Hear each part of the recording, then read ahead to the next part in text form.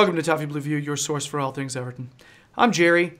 David has decided to stay. Max has flown. He's migrated, right, to wherever the red bearded men go. I don't know. We're doing a new segment called Player Scenarios, and that's what this is. Basically, what's happening is we propose a scenario like which Everton player do you think is the best gardener? Okay, and you have to say the best and the worst for that scenario. Okay, who would make the best diplomat? Who would make the best, I don't know, clothing designer? People, things like that. Okay, so our scenarios this week begin with which Everton player do you think would make the best action hero? And we do have Max's answers, so I'll throw those out as soon as David has finished gracing us with his. Who's the best action hero that's on the Everton squad at the moment, David? Certainly after the World Cup on Rogues, I'll go Jordan Pickford. You can imagine them leaping about, getting out to the bad guys, getting the girl at the end. Yeah, he's the man, isn't he, at the moment? I totally agree, and that's who I picked. Okay, completely agree. Because it's not just the fact that he's, unafraid to throw himself around. It's the fact that his personality. Yeah. He just looks difficulty in the face, and he doesn't care. I feel like I could hear him, just... Now, I will say, if we were talking about an action movie bad guy, I say Bessage. Just saying. All right? Yeah. Different... Okay. But, so, funny thing is, David and I both say Pickford. Max says Leighton Baines. He thinks Leighton Baines is your action movie, most likely to be an action hero, Everton player. And the worst possibility to be an action hero for him is Pickford. Because he thinks that Pickford, he has trouble imagining him doing Tom Cruise one-liners. All right? So there's that. Funny thing, David, who's your worst selection to be an action hero? So completely unplanned, and that's genuine. It is actually Leighton Baines. Just because I think he's just too cool, isn't he? To be, if something like that was going on, you could see him just being in a field with the guitar, playing some sort of Last Shadow Puppets covers or whatever, just not giving a flying fuck. So he's too cool for all that. Yeah, that's... I have trouble seeing Baines as an action hero as well. I said my least likely action hero is Davy Clausen. Just because I feel like Davy Clausen is not the kind of guy... I don't know, I just feel like every time I think Davy Clausen, I think he'd look at the camera and go... Yeah, just smile. Just smile and wave. Just seems like he's just constantly doing his thing. Even, I don't know. And I can't really see him busting up bad guys. No. I don't know. Just can't see it. It's the slim figure, it's the receding hairline, and it's just the blonde hair. It just doesn't go, does it, really? Yeah. I just can't see it that much. Next, who is most likely to be a reality show star? So if somebody were to make a reality show about this player's life, who's the most entertaining one? Whose show is gonna keep getting made?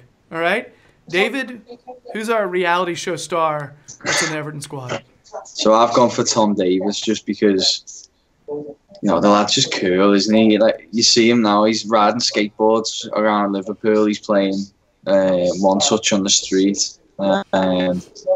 He dresses like he's from the 90s. Just a cool guy, and I feel like a lot of people would be down for that. That's who I said too.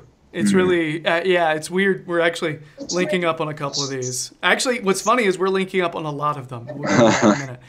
But I think he's just, number one, he's a single kid. He's a kid, and he's single. So as in he's not married. Maybe he's got a girlfriend. I don't know, whatever. But the fact is, married people are more predictable. Yeah. I was going to say, if he had the reality TV show, you probably know, wouldn't you? What he's up to with the birds. Yeah. I mean, he's just... he's so unpredictable.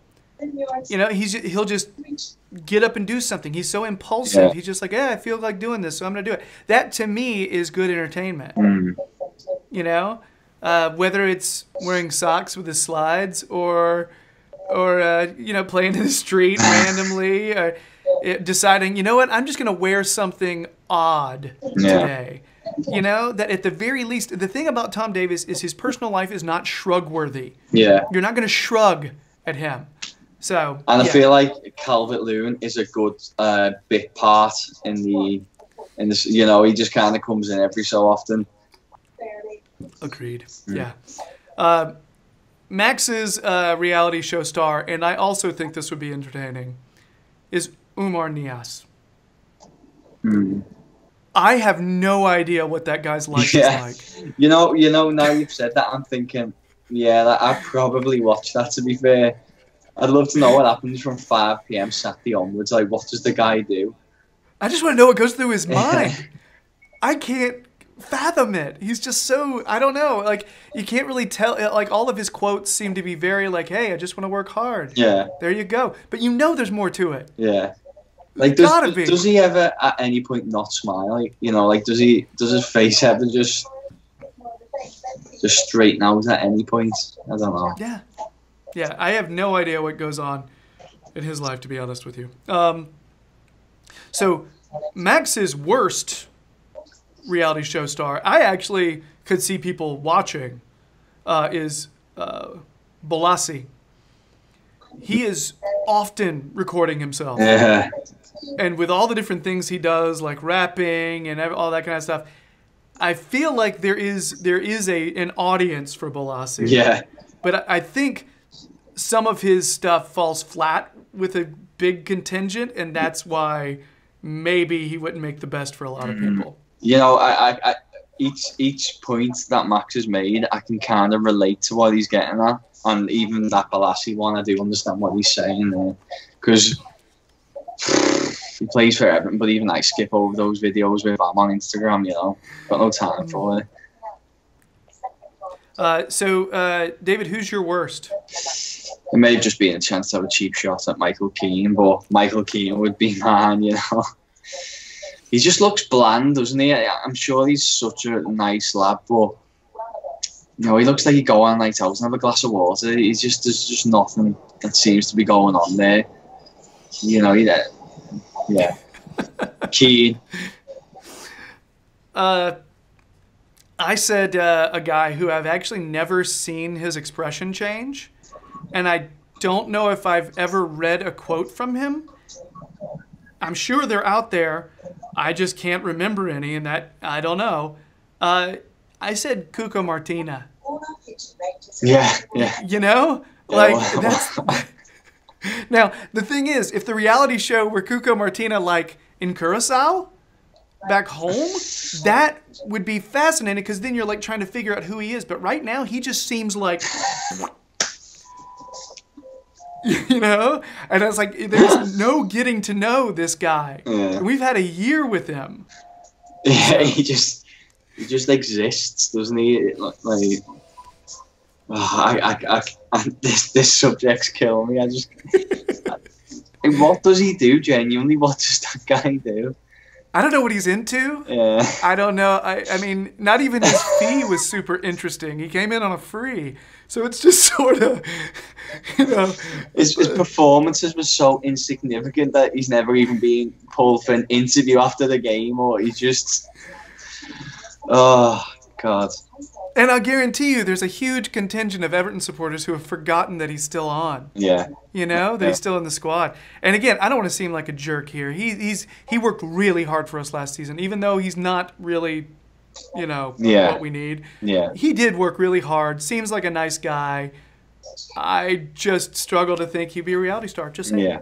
Fair point. So, next, in the final category for this segment, who is our best castaway?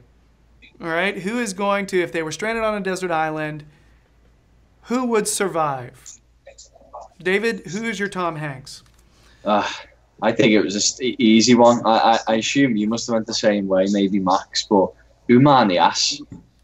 No, he survived the abyss at Everton, so I'm pretty sure any desert island could throw at him. He'd handle pretty well. The guy could be left there with no way of getting back to shore, and he'd still find a way. See, I was sitting there thinking, no locker. You know, was he even really given a number for a while there? No, he had no squad number, did he? Yeah, it's the guy found a way to stay on somehow, you know? And so I just feel like like you said, if he can survive the abyss at Everton, I mean, yeah, Koeman just did his best to flush him. Yeah. And he's staying on. And you know what? It seems to me like Silva has come out and said he's in his plans for the season. Yeah, yeah. Mm-hmm. So, yeah. So I said Omar Nias, and a shout out for Mo Besic as well, because you're talking about a guy whose coach, when he was in Germany, tried to strangle him, and then he went to the Hungarian league, and he survived there too. All right, so yeah, that's another survivor. He also has a tattoo of knuckle dusters on his body, so you know. That's kind of give you an idea where that guy's at. He's got a bit of steel about him. So Max's suggestion for his castaway, his survivor, is Seamus Coleman. And you can't argue with that because you feel like wherever he goes, he'd figure out a way to thrive. Yeah, yeah. You know, he'd probably get along with everybody. Yeah, he's... I see where he's coming from with that. I really do. Plus, he survived a double leg break, and now he seems like he's almost back. He's pretty much back to normal. That's a thing. Max's worst castaway, his least adept survivor, is Morgan Schneiderlin. And that's a fair enough suggestion because when things got rough last year, he just sort of decided, you know what, I'm not going to go after that loose ball. Yeah. I'm just gonna hang out. Yeah. In Lyon, he took a red card there. Didn't need to get himself out of that 3-0. Thought I'd had enough. I'm gonna shoot off here.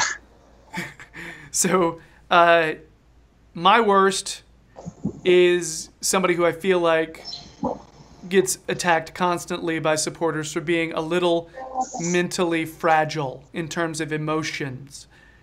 So I would say Michael Keane, because he does, you know, he has some trouble when the going gets tough, you know. So and watch him turn around this season and just smash it. I hope so, man. That'd be great. Yeah, that'd be great. I hope that.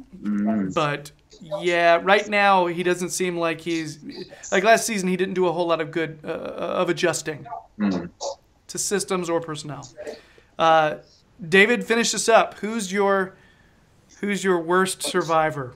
Yeah, for me it was Morales. Reason being, he said you could give him all the equipment there is out there. He'd cook, he'd make one great meal, maybe once in every 12 days, and it just wouldn't be enough to survive because he's too inconsistent. So he's my guy.